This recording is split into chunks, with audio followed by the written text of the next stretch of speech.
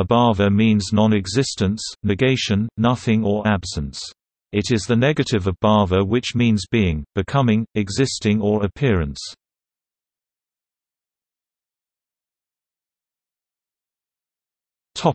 Overview.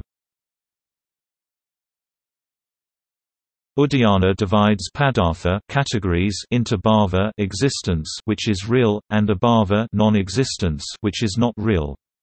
Dravya substance, guna quality, karma action, samanya community or generality, visesa particularity or particularity, and samavaya inherence are the marks of existence. Abhava has not been categorically defined by the Vaisheshika school of Hindu philosophy but is of four kinds, viz. 1 pragabhava, i.e. prior non-existence, 2 pradvamsabhava, i.e. posterior non-existence, 3 achintabhava, i.e. absolute non-existence, and 4 anyonyabhava, i.e. mutual non-existence. Pragabhava, i.e. prior non-existence, is the non-existence of an effect in its material cause before production. It has a beginning, it has an end because it is destroyed by the production of the effect. Without prior non-existence there cannot be an effect.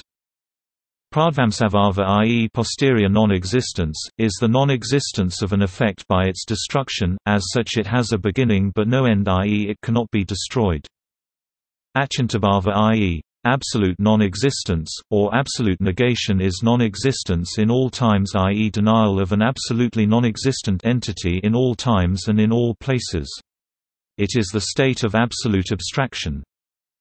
Anyonyabhava, i.e. mutual non-existence, is denial of identity between two things, which have specific nature.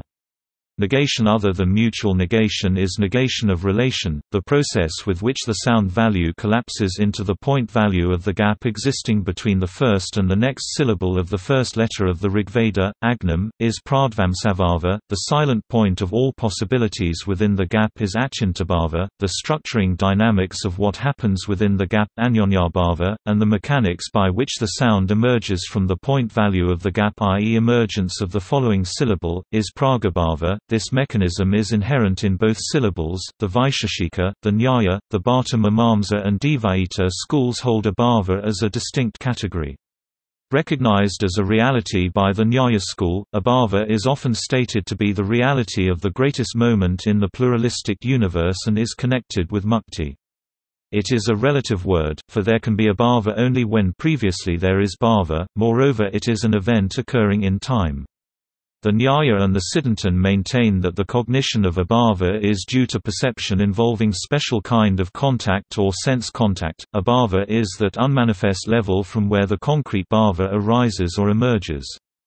Vasubandhu has referred to sunyata having the characteristic of the own being of abhava, rather than a characteristic consisting of bhava, which Sauthiramati observes is in fact not redundant, which means abhava does not negate bhava. Abhava refers to particular entities and not to being, it is a theoretical or logical denial of the existence of some particular impossibility.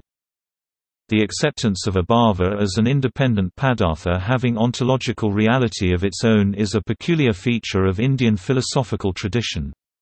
Dharmakirti considered abhava as an anumana. He had brought in the idea of imaginary presence of that whose absence was apprehended in order to explain the specificity of the absence.